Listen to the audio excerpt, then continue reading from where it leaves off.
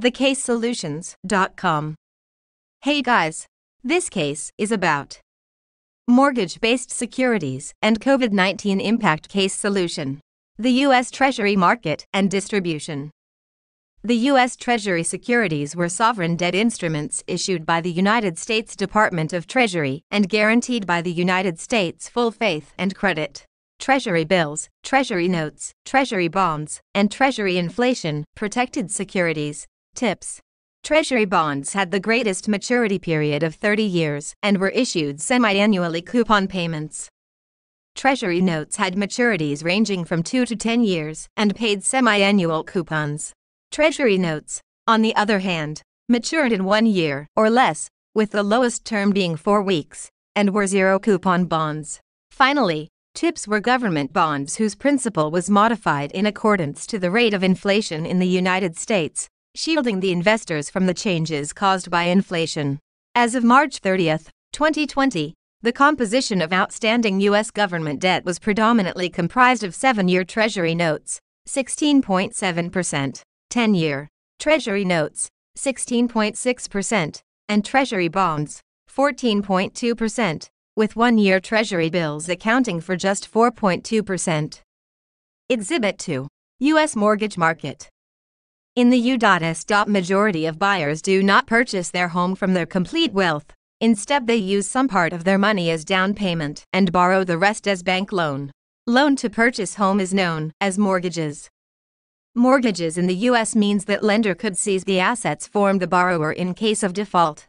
Following the 2008 financial crisis, monthly issuance of the U.S. government securities increased to an annual total of $6.67 trillion in 2008 and to $8.83 trillion in 2009. After falling to $6.88 trillion in 2015, issuance increased rapidly and reached the new height of $10.30 trillion and $11.96 trillion in 2018 and 2019, respectively. The increase in issuance had resulted in a steep increase in the government debt outstanding, rising from under $3 trillion in 2002 versus $16 trillion in 2019. Exhibit 2. Debt outstanding totaled $17.15 trillion as of March 2020, accounting for 80% of the U.S. GDP.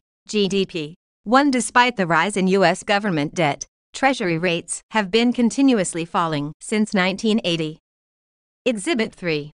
The 1.28% yield on 30-year U.S. Treasury notes was approaching record lows as of April 23, 2020.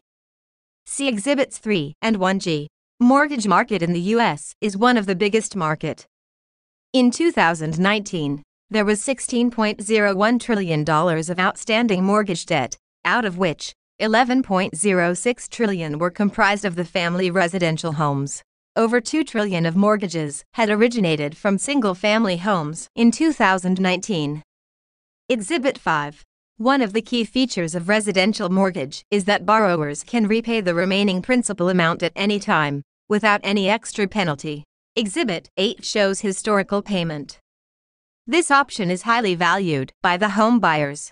Mortgage-based securities, MBS-. Secularization is a process through which MBS was formed. This process starts with individual home borrowers. It merges many mortgages and then sells them to an MBS issuer. Then it sends them to investors as pension funds and mutual funds. Exhibit 4 shows modified duration. In 2019, 2.1 trillion MBS were issued and the mortgage-related securities exceeded 10.3 trillion in 2019.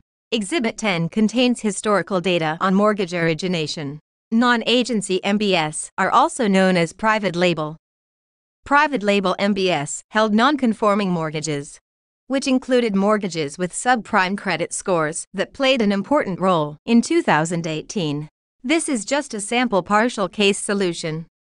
Please place the order on the website to order your own originally done case solution. Thanks for watching this video. Please like and subscribe our YouTube channel. If you want any case study, visit our website thecasesolutions.com.